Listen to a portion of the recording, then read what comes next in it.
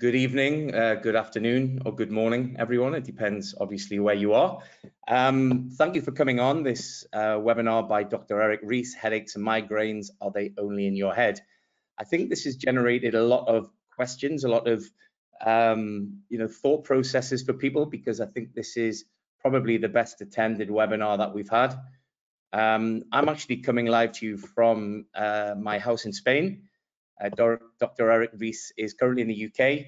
I think quite a few of you have got to know Erik now. He's been involved with our educational program for quite a bit now, and he's currently residing in the US, supporting his wife with a senior management placement, running his clinic in Minneapolis remotely. But let me give you a little bit of a remit about Dr. Erik. He's a doctor of chiropractic medicine, board certified chiropractic neurologist at the Neural Connection, which is in Minneapolis. He received his doctorate in chiropractic from Northwestern Health Science University, graduating with magna cum laude honors. He currently holds a diplomate in functional neurology from the American Chiropractic Neurology Board and has completed thousands of hours of additional postgraduate coursework utilizing clinical application and therapeutic interventions in the neurological and nutritional rehabilitation of traumatic brain injuries, concussions, vestibular disorders through the Carrick Institute of Clinical Neuroscience. And I think Erik, as well as everybody else, actually is quite surprised I got through that without any stutters. Being a non-medical person, it's a little bit new to me. So without further ado, I'm going to hand you across to Erik. Oh, one final thing, if you look at down the right-hand side, you'll see a questions part. By all means, ask questions as we go along, and by the time Dr. Erik finishes his presentation, we can fire them at him and do the best we can. So, Erik, I will get rid of my ugly face off the screen and leave it all to you. Thanks, Simon. I appreciate that. I will say I was very impressed with your ability to communicate that effectively. If anything, that made me realize I need to rewrite my bio. So I appreciate that.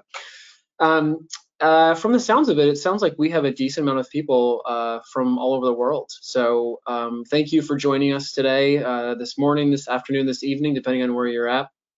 I think that this topic is something that is constantly evolving, especially in the space of neuroorthopedic injury rehabilitation.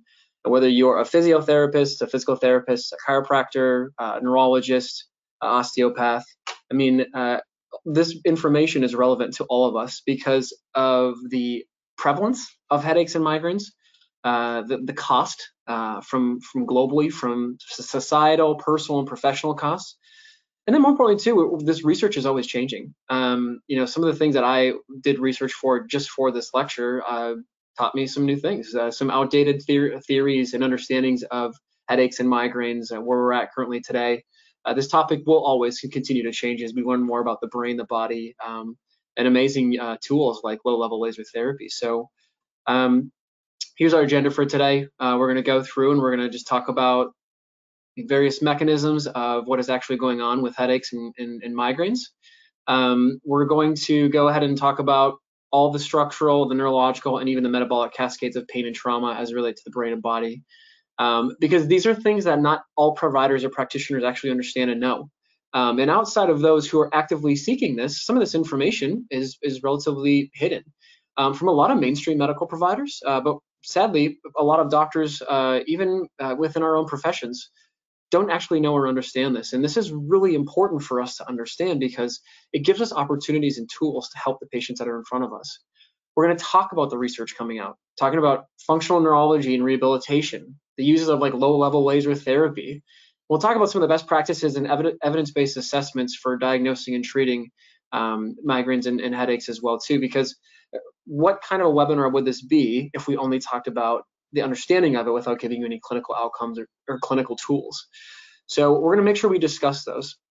And I always like to start my lectures off with just a little bit of an understanding of why we do what we do. Now, I'm sure all of us got into medicine or got into the professions that we're in for some reason, probably personal to us. I got into medicine because I knew that I wanted to help people with my life. And more importantly, too, I saw people in my life struggle. I lost my grandfather to Alzheimer's and cancer in 2014. That was probably one of the most difficult things for me to witness. I was finishing up school at that time, living across the country. I was living in Oregon at the time, and I grew up in the Midwest. And so it was really hard for me to take note about how significant the changes were when I would see my grandfather after days, weeks, months, and sometimes after a year or two. It was devastating. Unfortunately, that taught me a really important life lesson that, health truly is your wealth. Because I've played contact sports my entire life. Hockey and soccer, football as they call it over here in Europe, has really been my bread and butter. And I'm very fortunate that I've never had a game-ending or a season-ending injury with a concussion or a head injury. But inevitably, what the research is pointing to now is that it's actually not those one-off head injuries or concussions that are really the biggest issue. It's the repetitive subconcussive hits over time that amount to repetitive injuries, repetitive inflammatory cascades. And this is really my purpose because I have a wife. I'm ready to start a family.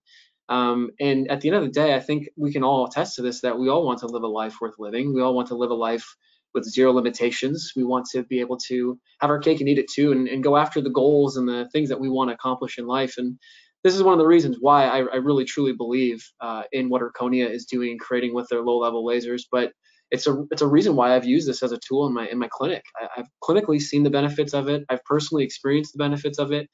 And more importantly too, putting your reputation on the line and going through the FDA approval trial process, which is something we'll touch on later, is something that I really believe in. And I really feel as though our professions need more of corporations and organizations putting their reputation on the line with research. And so let's dig into this a little bit. Headaches and migraines really account for 5% of all medical admissions to hospitals and 20% of all neurological outpatient consultations. Migraines at the core are really one of the most debilitating brain disorders, and they affect up to 20% of the global population.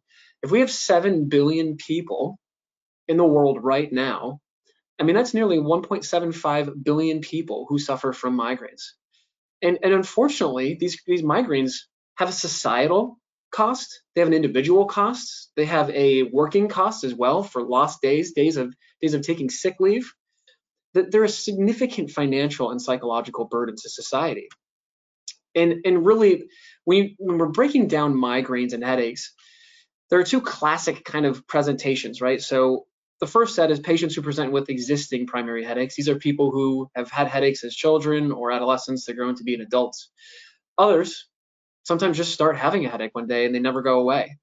Now, there are clearly underlying mechanisms with these patterns, but history also plays a significant role with this. And I'm talking about concussions. Yes, I'm talking about brain injuries, but I'm also talking about auto accidents. I'm talking about slips and falls, common mistakes, common failures that we have just living, bumping our head, right?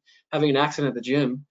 And where this really starts to get interesting is when we break down the individuality between every person, every brain, and every body you have in your office. This is one of the reasons why we need to treat people as individuals, because there are no two brains that are alike. There are no two bodies that are alike. And when trauma is affected, or trauma is a factor in this equation, and even when it's not physical trauma, it could be psychological trauma. We know that different types of stressors can have biochemical and inflammatory cascades that result in different types of presentations for symptoms.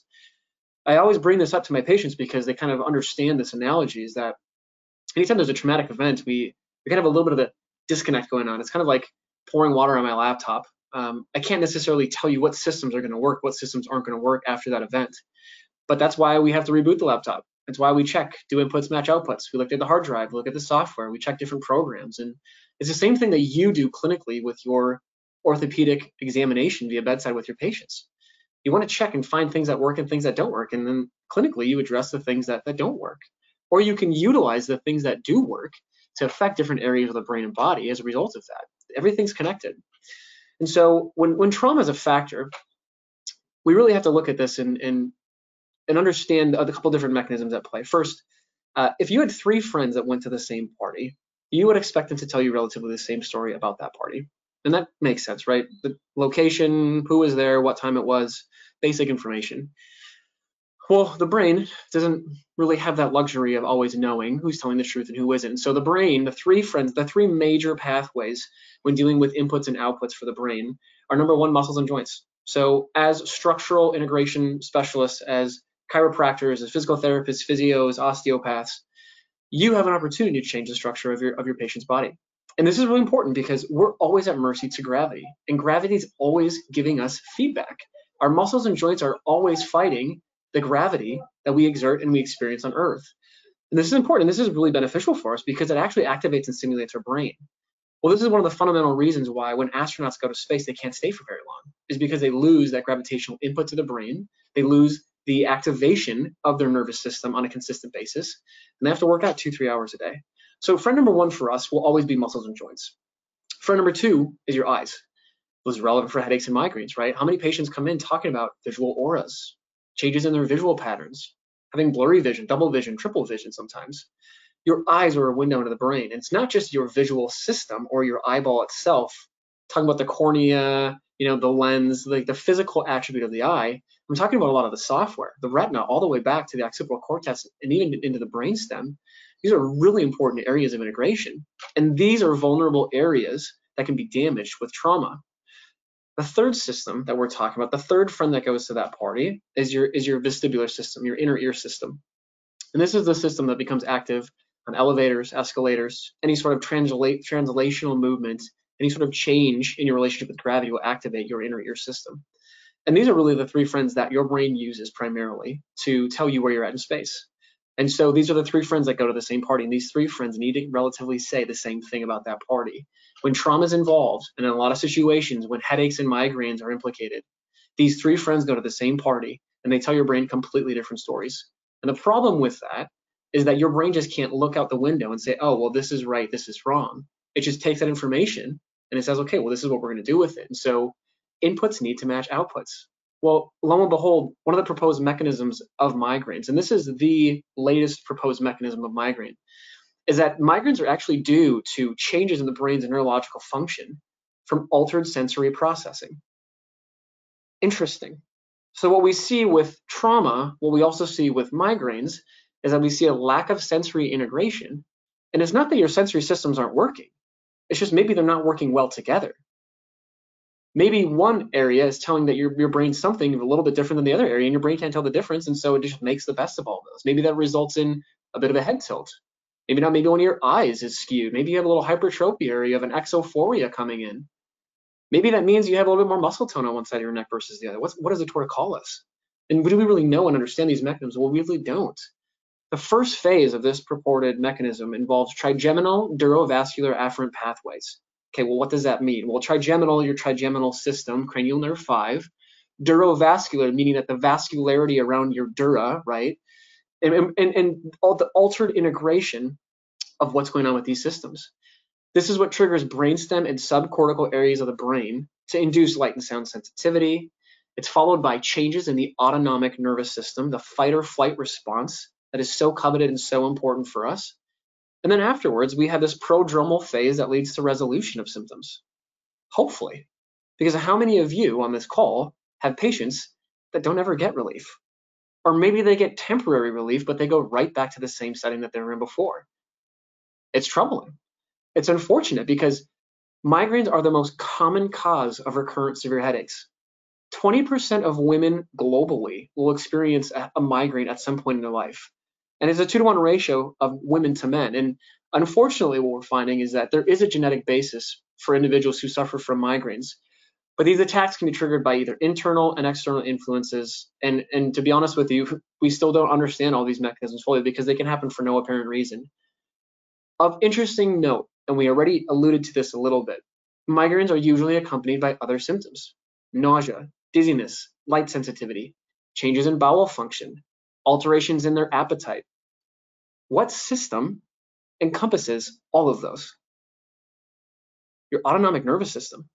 And this autonomic nervous system is the automatic mechanism that controls heart rate regulation, blood pressure, digestion, really basic mechanisms that we shouldn't really have to think about.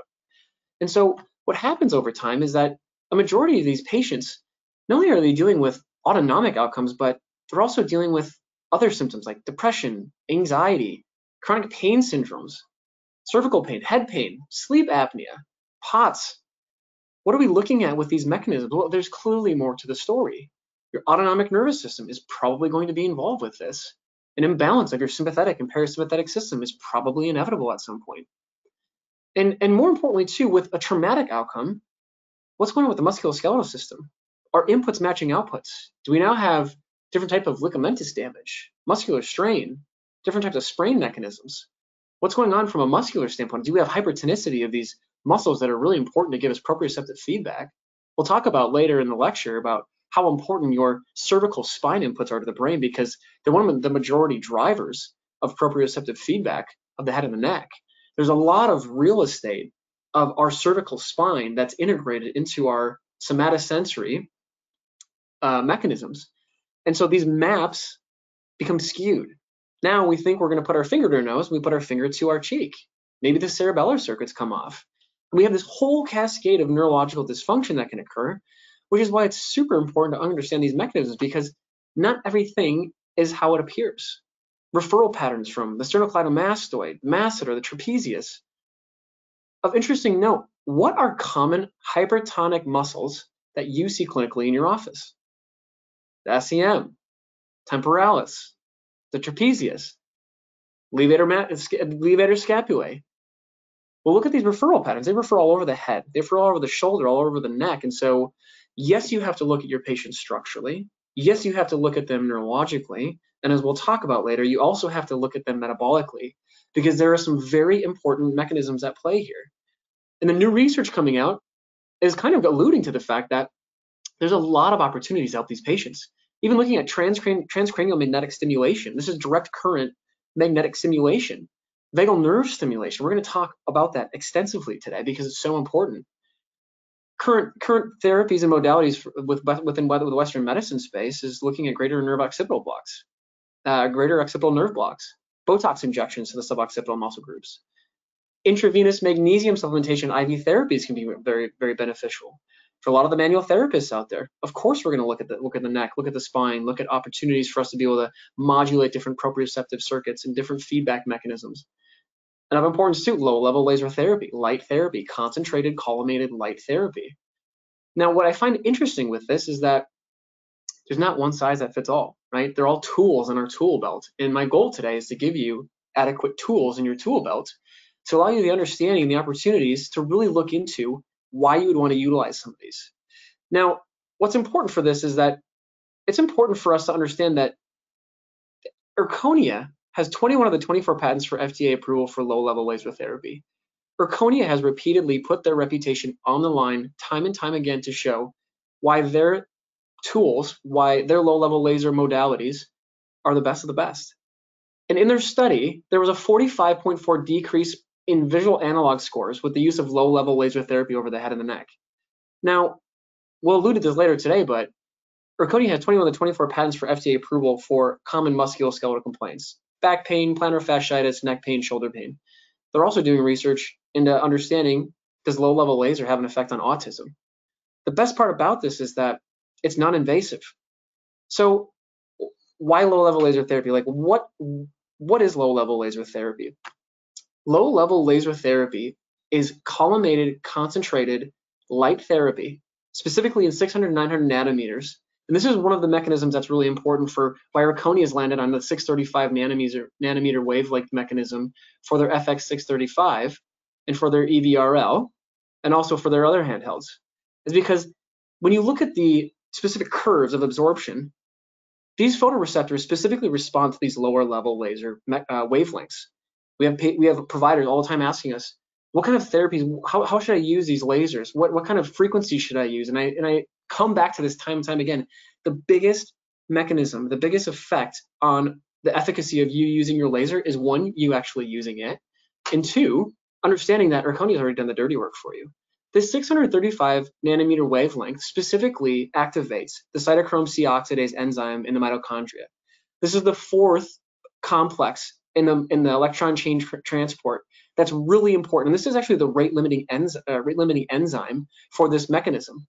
And what happens here is, as low-level laser light, these photons are absorbed in the mitochondria. What they do is they upregulate the cytochrome C oxidase enzyme. They increase ATP production of this fourth complex, which leads to increased ATP production for the cells overall. Now, this is really important because it's not just ATP production. There's actually nitric oxide outcomes. Nitric oxide is a local vasodilator. And so what we see is, when the cytochrome C oxidase mechanism becomes activated through low-level laser light, we have the release of nitric oxide, which is a local vasodilator, meaning that it vasodilates the tissues locally, bringing more blood flow, more oxygen, and more nutrients to the tissues as well. We also have a reactive oxygen species mechanism, which is a chemotaxic mechanism in low doses. It's actually bring anti-inflammatory mediators into the cell to heal, to stimulate different types of cellular processes to allow the cell to recover and have more of a buffer zone, we'll say, to be able to handle and take hits and to be able to recover itself. And so what's amazing with this is the low-level laser therapy not only works on a mitochondrial level, but it affects cells. It has downstream cellular effects for cellular proliferation, cellular migration, and different types of adhesion outcomes. It can control cellular death and reduce the expression of proteins that actually inhibit cellular apoptosis. Well, this is really interesting because as we start getting into these different mechanisms of inflammation, and we see dysfunction in different areas of the nervous system, utilizing low-level laser therapy can be very beneficial and very influential in allowing the system to heal.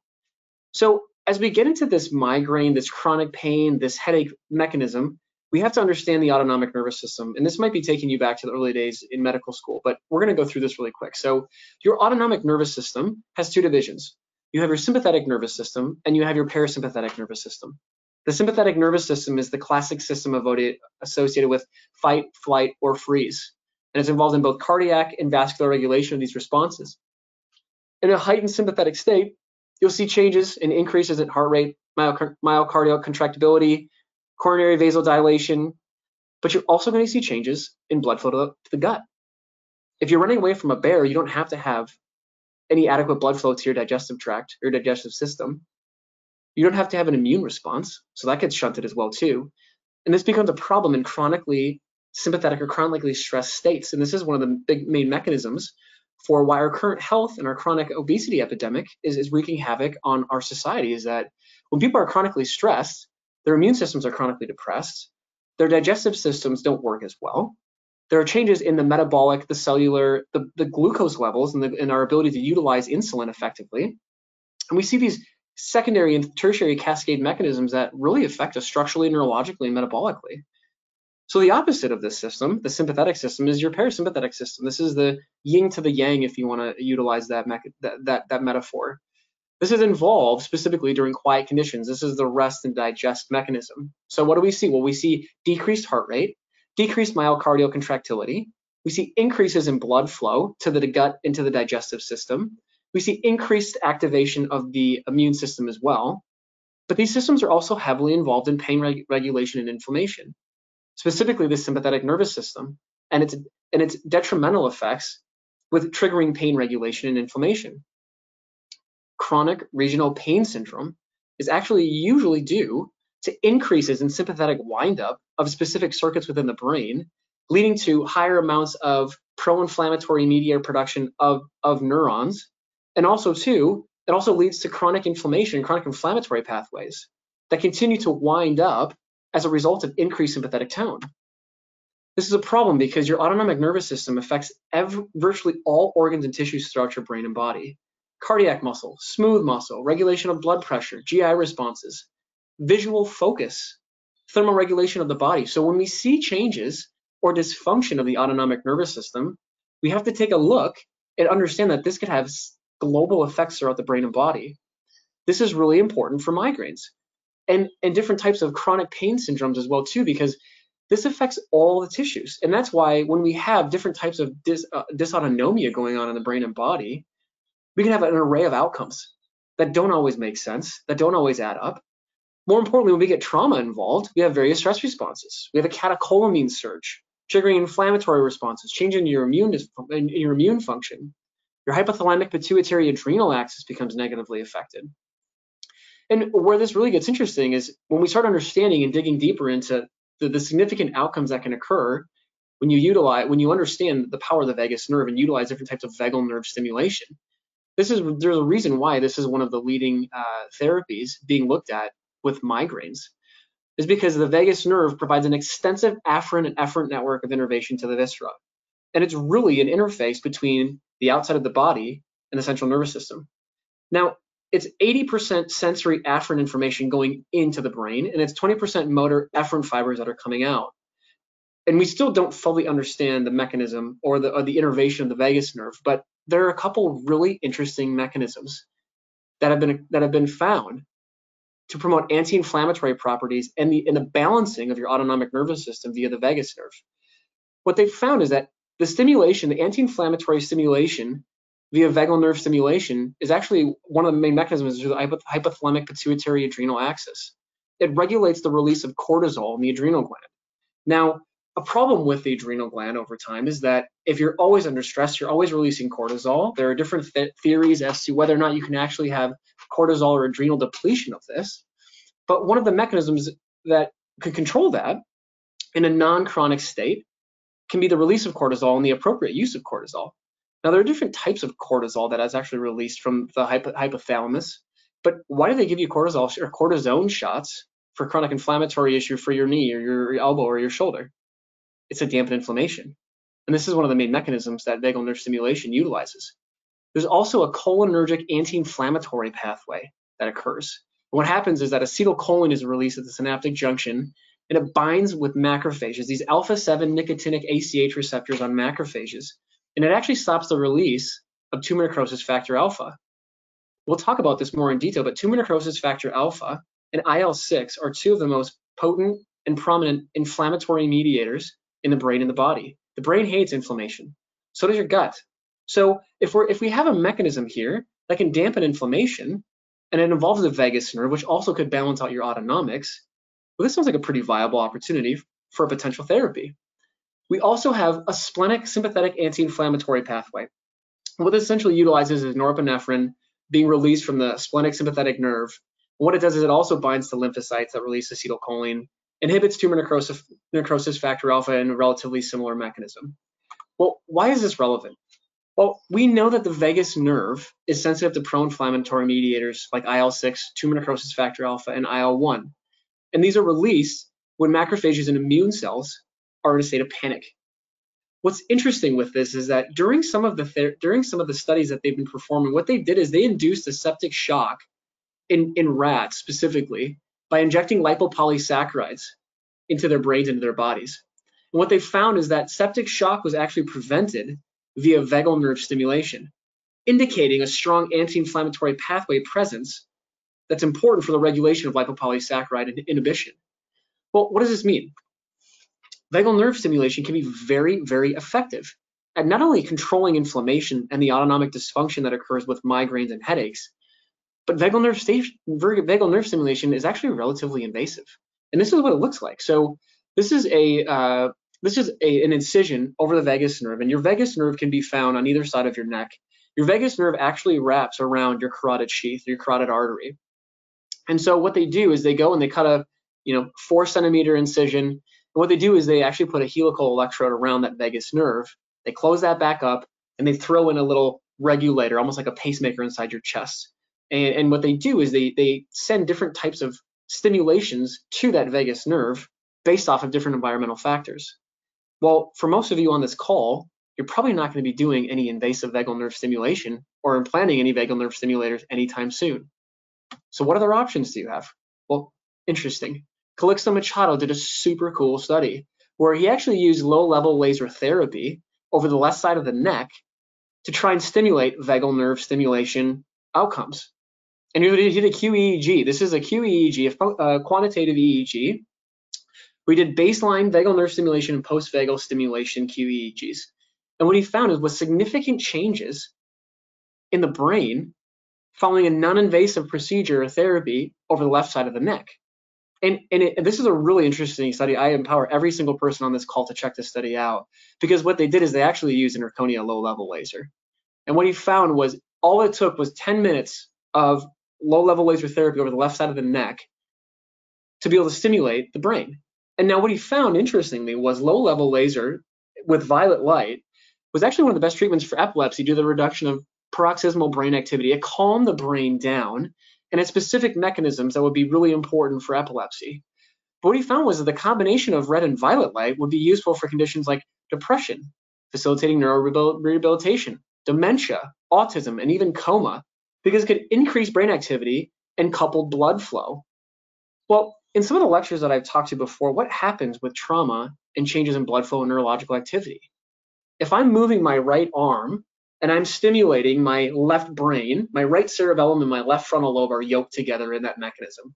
And what I should see on a functional MRI is that I should see blood flow and neurological activity occurring simultaneously in these different areas of the brain. The problem is that with trauma and with different mechanisms based with inflammation, we actually see this uncoupled. So now that I'm stimulating my brain and I have all this neurological mechanism going on with my right cerebellum and my left frontal lobe, we actually see decreases in blood flow. Well, this is the exact mechanism that functional MRIs work on. And so what happens with trauma or different types of inflammatory states, we see different changes in coupled blood flow. Low-level laser therapy, specifically over the left side of the neck, can be very, very influential with regulating vagal nerve tone through probably some of the same mechanisms that we talked about, right? The acetylcholine-assisted anti-inflammatory pathway, the hypothalamic pituitary adrenal axis. These are really important mechanisms because now we have a non-invasive procedure that can have clinical outcomes and benefits for our patients. How could you apply this to migraines and headaches? Well, the underlying neurophysiology is there. You just have to be able to utilize it clinically in your office. So what does vagal nerve therapy look like? Well, yes, you can use a handheld laser over the left side of the neck, but what I love about utilizing the FX635 is that I can literally set it and forget it. And this is a photo of a patient of mine, and I have full access to be able to use this, so please don't come after me. What I'm doing is I'm utilizing the low-level laser over this patient's gut. I also am having this patient do different types of things like belly breathing, humming, singing. I'm using suprasegmental influences. We know that the pons can heavily have an influence on your midbrain or on your midbrain, and also on your lower brainstem on the medulla. And so they all have influence. These homologous columns have an interesting connectivity and an interesting integration with each other. And so I'm trying to promote different mechanisms, like increasing digestion, having patients use things like maybe it's different types of smells to increase salivation. You can also see too that I have a clip on this patient's ears. Well, I'm also doing transcranial, transauricular vagal nerve stimulation to try and stimulate the vagus nerve via the auricular branch in your inner ear. There are multiple mechanisms at play in this photo. And what I'm trying to get to you is that there are a ton of opportunities and tools in your tool belt that you can use to stimulate the vagus nerve. Now, I prefer to utilize different types of low-level laser therapies because it's diverse. And I can use it in different ways too, because if these patients have different types of structural issues, well, FDA has approvals for those, or Erchonia has approvals for the FDA for cervical spine and neck pain. And this is how easy it is for me to be able to utilize the FX635 in my office. Is I can literally have the patient sitting there. I can set it and forget it. I know that they're getting therapies. I know that they're getting benefits, and I don't have to do anything else, and I can go work with other patients. This FX635 stand has increased my revenue substantially because it allows me to see more patients in less time and be able to help more patients without me having to be physically present. Because as we dig into underlying mechanisms, yes, you have dysautonomia with migraines and headaches, but don't underestimate the impact of trauma, because we know that concussions, sport-related injuries, auto accidents can all have significant impacts on these different presentations. Motor vehicle accidents were associated with a higher frequency of primary neck pain compared to falls. Well, neck pain in a lot of ways manifests as headaches. Let's talk about those patients who have these different types of tension-style headaches coming into your office. These chronic hypertonic suboccipital neck muscles that are always present. They're always being triggered by different types of mechanisms. These are really impactful for these patients, and there's a reason why a lot of doctors are always going to the cervical spine to treat, whether it's a manipulation, soft tissue modality, using different types of electric stimulation. These mechanisms are really important for us because even low velocities, and specifically dealing with concussions, auto accidents, low velocities can even induce whiplash. The upper cervical spine is the most mobile part of the spine. And in a preliminary study, they actually showed low velocity impact between 4 to 12 kilometers an hour could provoke head and neck injuries. This is far more complex than we give it credit for.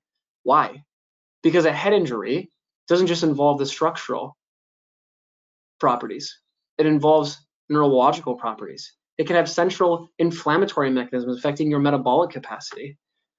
These Z joints in the back part of the neck are really impactful, and they're impacted heavily with different types of trauma because this pain can actually be expressed as hypersensitivity and hyperexcitability of the spinal cord reflexes. Well, what can happen with that? Maybe you have increases in nociceptive signaling. Maybe now you have increased sympathetic windup, where now your sympathetic system is increased and your parasympathetic system is being overridden. The most common post-traumatic symptom is a headache. Well, what do you think you could do with this? As a provider, what do you think an easy thing for you to be able to do? Use your tools, right? Do an examination. More importantly, too, don't forget to look into the eyes. When we're talking about those three friends that go to the same party, right? The friend number one, muscles and joints. Friend number two, your vision, your eyes. And friend number three, your inner ear system. We know that trauma can skew neck and eye integration. These are the patients that come in where they're like, Doc, I was in an accident. Or Doc, I just had a football game tonight. And now I have a headache. My vision feels a little off. I feel a little bit different. I feel a little bit disconnected. You understand the mechanisms for what could be going on now. And you might be one of the few providers that actually is looking for finding ways to help these patients, because just because they go see an optometrist doesn't mean that their eyes are okay. Maybe their physical eyeball is, but maybe their eyes are off. Maybe now they have a convergence insufficiency. Maybe now their pursuits are off. Maybe their fast eye movements, their saccades are a little disconnected. Maybe they're dysmetric. They're not hitting targets as well. Reading becomes a problem for them. We know that patients with whiplash, associated disorders, and concussions can yield altered eye reflexes and smooth pursuit mechanisms. This is a classic hallmark test, right? Looking at the VOMS test, the visual oculomotor integration test.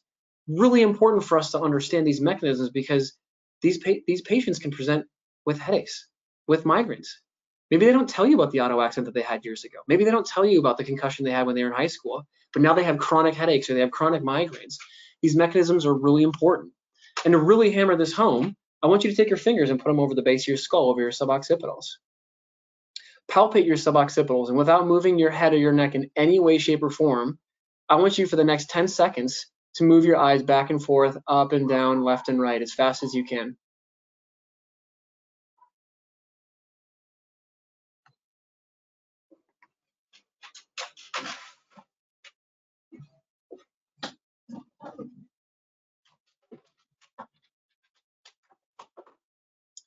What did you feel?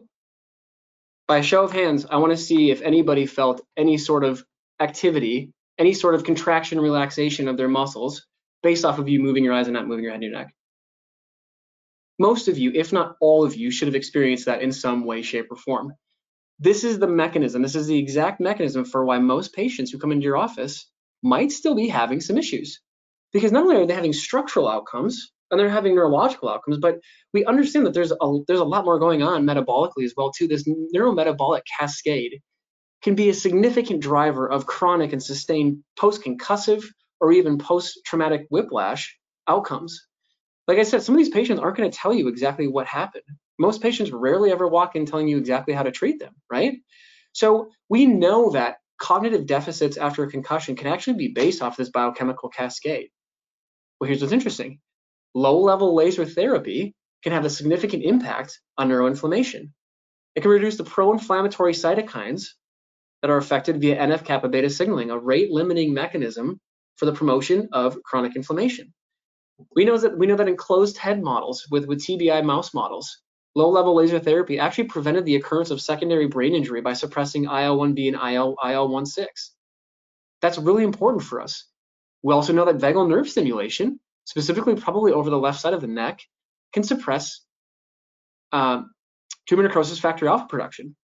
So there's multiple mechanisms at play for this. And more importantly too, what we're starting to notice as well is that as we start seeing disruptions in different types of neurometabolic cascades and neuroinflammatory cascades, we see changes in gut function. Now we have gut permeability being a factor. Well, once you have gut permeability, and you have potential for lipopolysaccharides or different types of immune responses occurring at the gut, these secondary mechanisms can actually occur and have an impact on the blood-brain barrier. We can have glial priming. Now we start having these different types of inflammatory processes that are going on centrally as well too. And so disrupting this neurometabolic cascade is really important, whether it's for those patients who are in the acute phase of recovery or those patients who are in the chronic stage. Because right now, the best bet that we have is that, well, we tell people to go sit in a dark room if they just had a concussion or a brain injury. Well, that's not wrong, but how long do you have to let these patients sit? how long would it cost, or how much money would it cost PSG to have Lionel Messi out for a few months versus a few weeks? What if you could accelerate that healing curve utilizing non-invasive procedures like low-level laser therapy? But you can, right? These mechanisms are well established, and the research is there too. Not only that, if you can utilize your low-level laser therapy over the gut, over the neck, over the brain, a lot of the same mechanisms in the same areas that you know are probably going to be implicated with different types of trauma or different types of presentations, you can probably suppress this inflammatory cascade. We know that vagal nerve stimulation can suppress IL-6 and tumor necrosis factor alpha production. It acts through that acetylcholine anti-inflammatory pathway.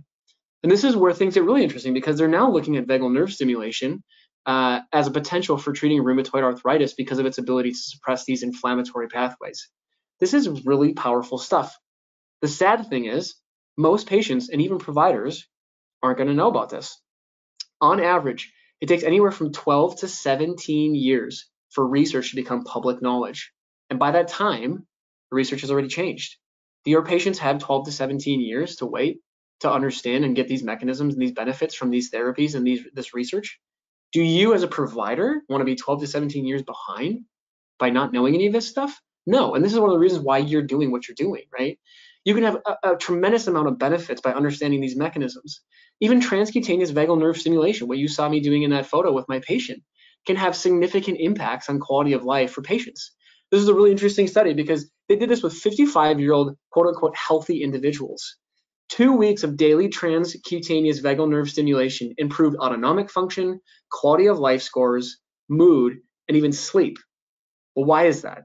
Well, you know your autonomics affect every single mechanism within your brain and body. What's interesting as well too is that it also significantly increased heart rate variability. And this is important because it's mostly through the reductions in the sympathetic activity. For the most part, most of your patients are going to be walking in with increased sympathetic output. And that's a problem. That's what's promoting inflammation. That's what's promoting anxiety, alterations in sleep, gut function, immune suppression. And so if you can utilize vagal nerve stimulation, specifically a non-invasive mechanism of vagal nerve stimulation, you're going to have better outcomes. We've also found different mechanisms with the importance of magnesium. A meta-analysis found that intravenous magnesium was able to reduce migraine attacks within 15 to 45 minutes. It also helped at the 120-minute mark and 24 hours after the initial fusion. We also found oral magnesium can significantly alleviate the frequency and the intensity of migraines overall as well. Specifically, magnesium that can cross the blood-brain barrier. And I'm talking about magnesium threonate. Magnesium threonate, in my understanding, is the only magnesium that can actually cross the blood-brain barrier and have a central mechanism within the brain and the nervous system. We know this because magnesium controls triggered cortical spreading depression. It can change levels of substance P, which is a pro-inflammatory mediator, and that can actually influence mitochondrial energy production and demand. Well, what other mechanism that we've talked about today affects mitochondria in a non-invasive way? Low-level laser, right? Time and time again, we'll come back to this. The aging population, all the biohackers, everybody who's looking at trying to stop aging or at least reverse it, is all coming to the conclusion that the mitochondria is the #1 mechanism that we're trying to hack and infiltrate in order to optimize quality of life, and more importantly too, allowing people to live a life worth living in longevity, right? So yes, we have different types of mechanisms for increasing oxygenation, blood flow, but what do they all come back to? Mitochondrial function. Low-level laser has all of these mechanisms at play. It utilizes mitochondrial functionalities, increases ATP, things that will never ever be a problem. It will always be a problem. It'll never be something that we'll not be able to not utilize. More importantly too, we have different types of vasodilation properties with nitric oxide. We have reactive oxygen species that can be chemotaxic to different properties to bring in nutrients and have different mechanisms as well with bringing different types of healing components to the cells. Secondarily too, we know that low-level laser can affect the brain. So, the basis of where headaches and migraines are really, having an impact is on the central nervous system. If this is a sensory mismatch, if the main mechanism right now for looking at migraines and chronic pain and headaches is that it's a central sensory mismatch, if there are any mechanisms and ways for you to dampen inflammation, to optimize blood flow, and increase neurotrophic factors and have anti-inflammatory effects, then you should be doing it. And low-level laser, time and time again, has been shown to be really effective with this. We also see noticeable changes on a behavioral level through cognitive enhancement and improved sleep and antidepressant effects with the use of low-level laser as well too. And this is one of the reasons why Erchonia is currently doing research on autism, is that there are some really interesting underlying mechanisms at play. And what's important with this is that you as a provider understand that you have tools in your tool belt to now go out and tackle these different mechanisms at play with headaches and migraines. So from a provider standpoint, what should you be doing? What would a patient with cervical spine dysfunction present like?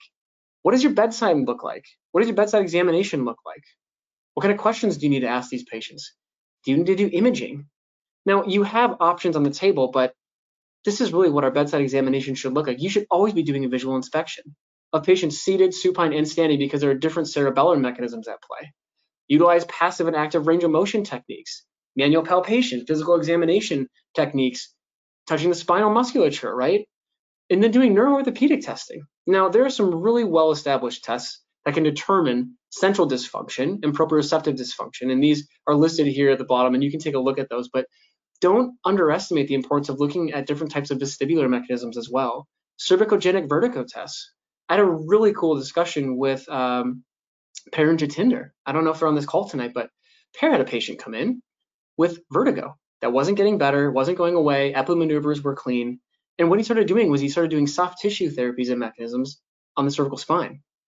Patient started feeling better, right? So no matter how far we are down the chain of understanding neurology and looking into neuroscience, don't underestimate the power of utilizing the proprioceptive and cervical spine to change the brain and body. And this is one of the things that can be really powerful using low-level laser over the neck too, is you're dampening inflammation, you're optimizing blood flow, and you're inhibiting pain. These are really important mechanisms for healing. More importantly with this too, one of the underlying and fundamental mechanisms for migraines is that there's autonomic dysfunction, that trigeminal vascular dural mechanism that we established early on. That's really important for us because what's changing? You're changing blood flow. You're changing underlying metabolic processes. So you have to do autonomic testing. You have to look at them seated versus standing. You have to look at them at rest and when they're active. You also have to do supine pulse ox and blood pressure testing. Different types of tilt table testing, using your high-low table to say, what is oxygenation and blood flow like at 15 degrees, 30, 45, 60? You're challenging the nervous system. You're challenging the vestibular system as well to determine the outcomes and if there's any changes in heart rate variability, pulse oxygenation, heart rates, even breathing rates. And this is a really good mechanism for you to look into for establishing POTS and dysautonomia. And I see this all the time with patients. Now, the traditional medical model uses tilt table testing for diagnosing, but you can actually use tilt table testing for diagnosing and treating because you can do therapies with patients at different levels, utilizing low-level laser therapy, visual mechanisms, soft tissue modalities. I mean, the list is endless. But don't forget the simplicity of checking heart rate variability, pulse ox, and heart rate mechanisms as well when they're just doing basic things, right? Pre and post after an adjustment, after a soft tissue modality. Are you pushing their autonomics? If you are, you have to take a look at that and understand that mechanism. Maybe they're not getting better because you're pushing their autonomic nervous system. Look at the chest breathing and heart auscultation. Look at the abdominal auscultation. These are basic mechanisms that we were taught in school or should have been taught in school that sometimes we forget. Now, autonomic dysfunction can manifest in multiple different ways. And there's an array of things that you can do in your clinic, but you have to find what works best for yourself. Because at the end of the day, all of this really comes down to one thing: you being able to have all the tools in your tool belt to be able to help these patients. And so I hope you were able to take away some actionable items or at least a better understanding of migraines, headaches, autonomic dysfunction, and how to utilize these different mechanisms and these different tools. There's a reason why I enjoy speaking for Erchonia is that they've gone through and they've done the dirty work with getting their tools and their lasers FDA approved. That means that they've had to go through and do double-blind, multi-site, placebo-controlled studies to be able to have them to be able to say that they've gone through the FDA approval process. And this is important because I want to know at the end of the day that I'm helping my patients as much as I can. And so I hope that you've been able to take some of this information away. As people know from my previous lectures, I love having people reach out. You're inevitably going to have questions. And so if there are ways for me to be able to answer that, here's my contact information. So you're probably gonna have a hard time calling our clinic phone number if you're in the UK or anywhere else outside of the United States, but please feel free to reach out. I'm an open book. I'm always learning, and I'm always open to having a conversation about different patient presentations and clinical mechanisms. So with that, Simon, I'd like to turn it over to you, and I'm sure we have some questions from viewers that we're probably going to answer. So Simon, you can feel free to pop back on and take it away.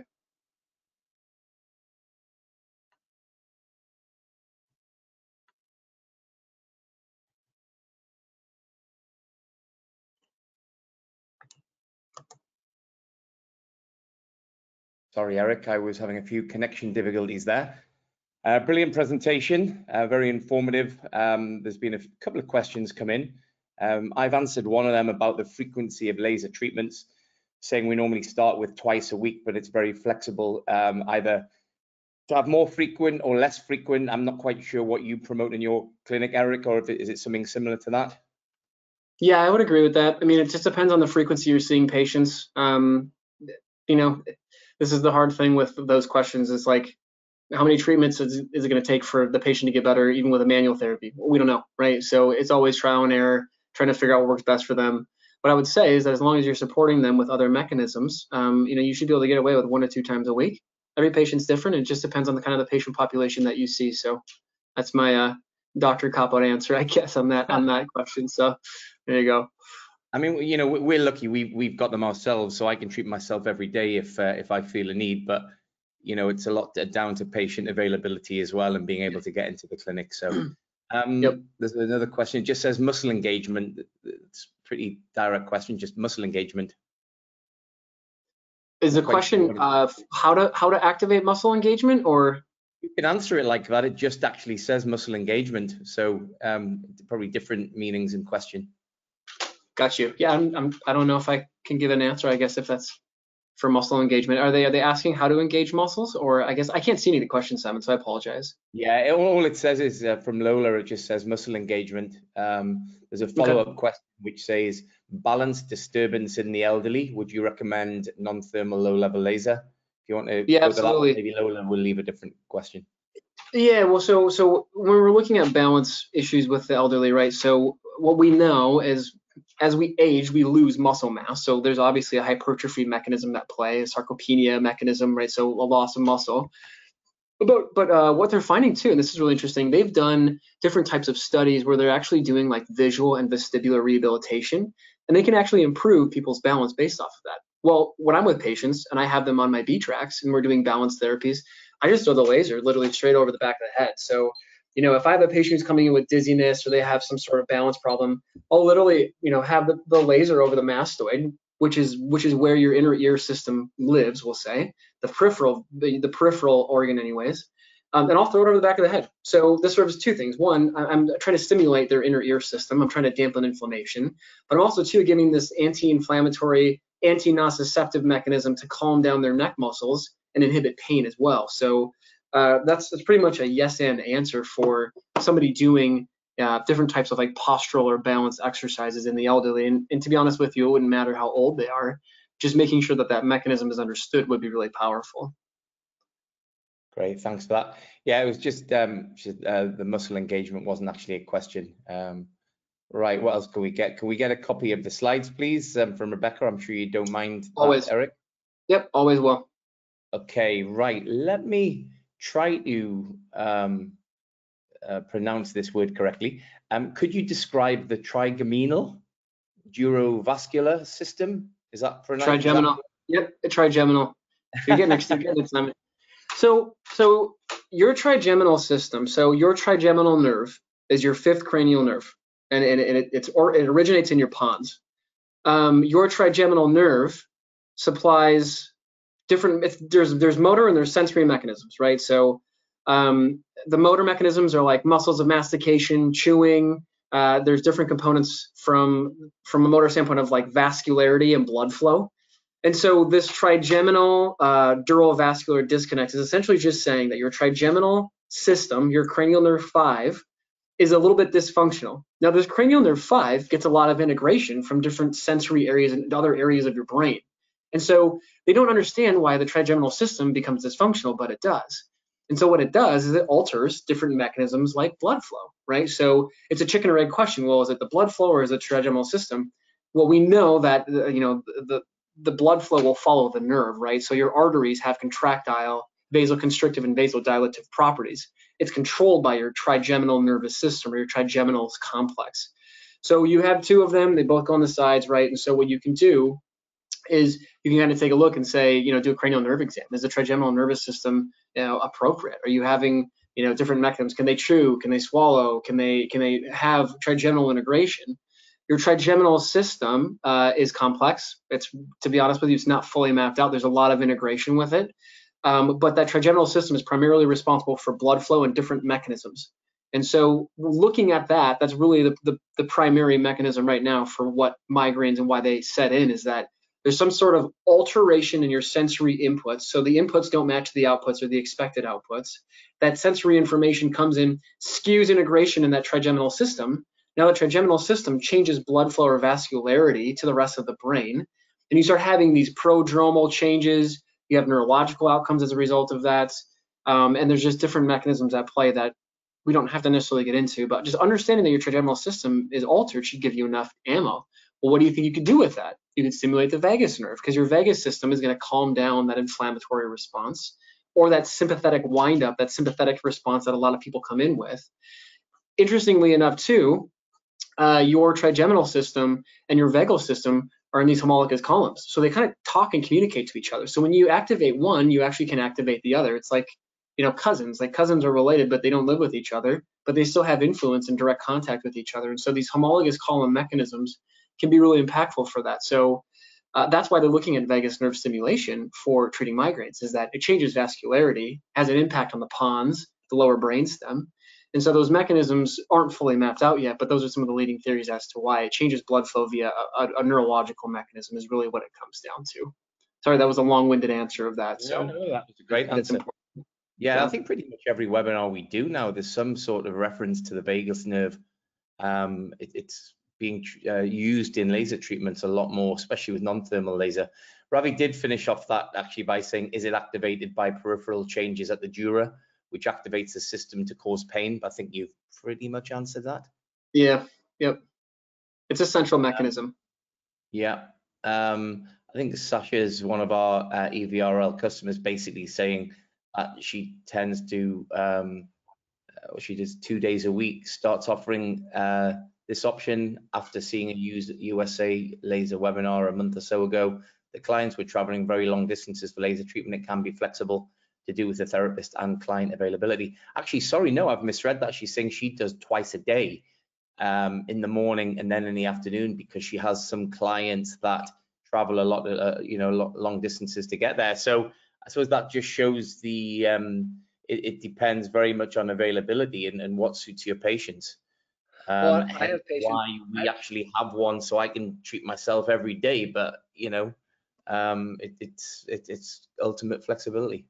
Well, I have patients that travel from all over the place to come see me for an entire week, and so I use laser 2, sometimes 3 times a day if I think that they need it.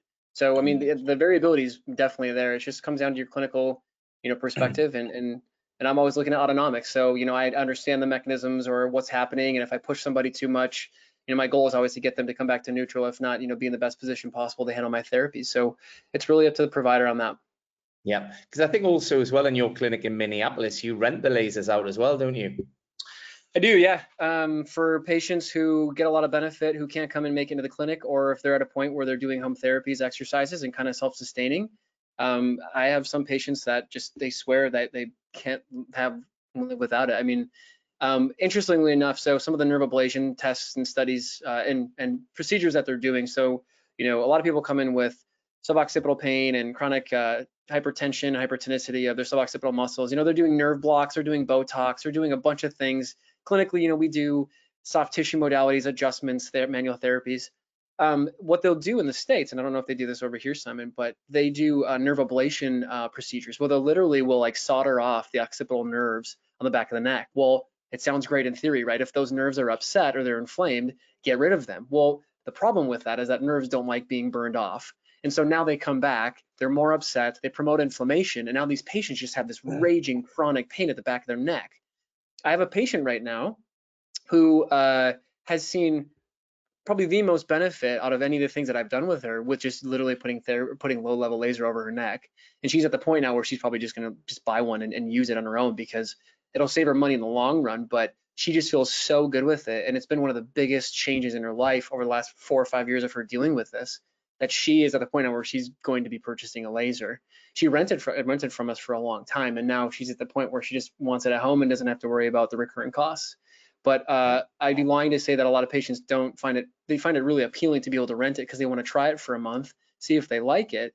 And then, you know, at that point, it's just figuring out what a long-term solution looks like for them. But renting the laser out has been very effective for us because it's allowed us to once again multiply providers, help more patients, and it's a recurring revenue generator for me where I don't have to do anything and I'm still making money with it. Yeah, no, definitely. I think even if we go back to the research that we've done on the fat loss, you know, no matter what you're treating with non-thermal laser, it's specific to, you know, delivering billions of photons through our line coherent beams into the mitochondria of the cell to create a photochemical reaction. We noticed that around the 18-minute mark that the photoreceptors stop responding. Nothing else would specifically happen. They'd just stop responding. So what we'd normally say with them is try to give sort of a 4 or 5 hour break in between treatments, but that's specifically just targeting the same area. You know, you can target multiple areas. It just depends on the photoreceptors in that specific area you're treating. Mm-hmm. Yeah. Okay, Lola, who's one of Vanessa's customers in the UK, who's relatively new, she's saying, I have had a breakthrough with laser for treatment of Bell's palsy, RHS variation with the EVRL. Have you treated any Bell's palsy patients, Erik, in your time? Yeah, a lot of them actually.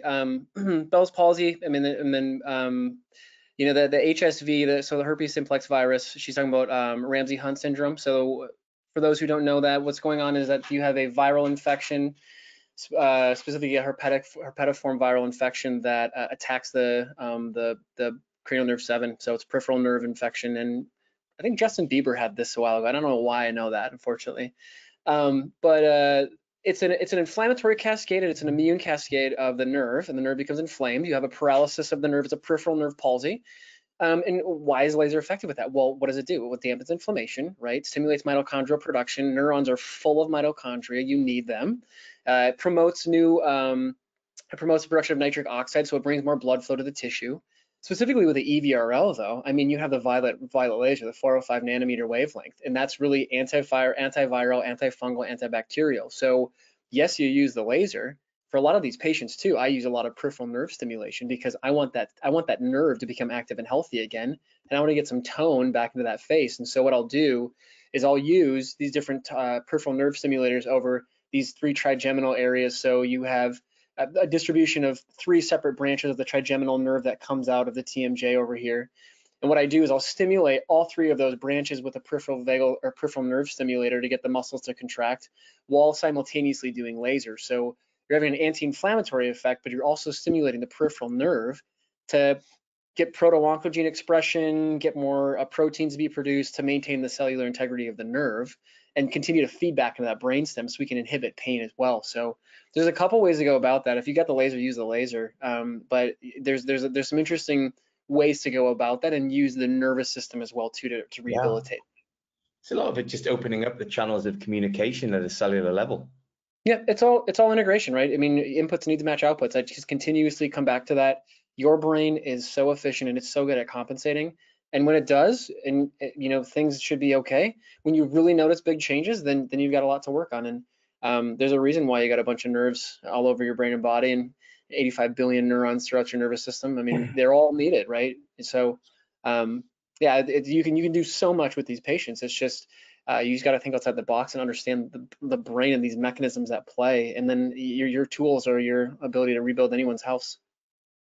Yeah, definitely. You know, it can be so frustrating for us because being an American subsidiary company, we can only really promote what we have the FDA studies to promote. You alluded to earlier, one of them's a product that we haven't launched yet, but to have 21 out of the 24 US FDA market clearances given to low-level laser, but yourself and so many of our clients use the lasers on so many things off-label that I wish we could talk more about on a regular basis as a company. But you know how the FDA works in the US. We can only really talk about, you know, what we have studies to promote. Yeah, well, and that's the hard part too, is I'm always trying things clinically, right? So, I mean, the hard part with that is that clinical practice is literally what it is. It's practice, right? So you're always learning things that work and don't work, and then clinical practice informs pilot studies and preliminary research, and then preliminary research catches on, and then that's where they start getting to the bigger cohorts, and then over time, that's when things become, research and evidence based, right? So, but for me, with my patients, I will do anything that I can for them, and as long as they understand that I'm trying things, right, they at least understand the thought process as to why we would do something, then they're usually okay with me trying that. And I don't necessarily think that I'm better than anybody. I think I'm different, and I just let my clinical outcomes, I guess, speak for themselves. So most patients that make their way to my clinic, and I'm sure for a lot of people on this call, they've gone down the traditional routes, and so they're looking for anything else. And so I kind of just feel like it's my job to give them hopefully a different approach. Yeah, no, I agree. I think you've got to find something that's right for you. I mean, in Europe especially, we're really stepping up the education with regard to low-level laser, because there's various different mechanisms of action which fall under that umbrella, including the likes of infrared, which delivers less energy, a little bit more heat, LED, which is a non-coherent unidirectional light, and a lot of the outcomes can be like day and night. So we want to try to educate practitioners as to what the differences are between these different mechanisms, and then whichever one is right for them is the one that they go down, but at least they're doing it based on factual evidence rather than actually thinking they have something, if that makes sense. Yeah, exactly. Cool. Right, I think that is it when it comes to the questions. Something's actually just changed there. Erik, again, we've been over the moon since you came across here, and you've helped us out massively. You're a very popular speaker on our circuit. You come across very clearly and eloquently, and we very much appreciate your time. And I will let you go now. Thanks, Simon. I always appreciate that. So looking forward to doing this again, hopefully next month or in another month. So we got more content coming. I think for those who are attending these seminars, like feedback is really important. So good, bad, whatever you got, I'm open to it. And any topics of discussion that people really want to dig into, I'm happy to put together an hour-long presentation for you. So please be open and honest. Let us know what you're looking for, and we're looking forward to building relationships and continuing to get some education out there for everybody. Sure. I think we're going to discuss some more seminars now that everything's reopening again after COVID. Yes, the webinars are great. It allows people to come on from the comfort of their own home, but actually coming along to a seminar or to a workshop and having physical hands-on experience, I think it's got to be the next step for us. But if anybody is interested, we are at the end of September. We've got Dr. Trevor Berry coming over from Arizona, who's doing lectures at the Dutch Chiropractic I can't remember the name of the town. It's quite close to Amsterdam. That's all I know. We've got Dr. Rob Silverman coming across the pond in start of September to help out at the Swiss Chiropractic, which I think you probably would have been at, Erik, but you're heading back over the pond yourself during that time. So we're going to get out to as many countries as what we possibly can to try to carry on the education. Thanks very much to everybody for tuning in tonight. We'll let you go now to have your dinner. And any questions, just ask us. You know where we are. Thanks very much, everybody. Thank you.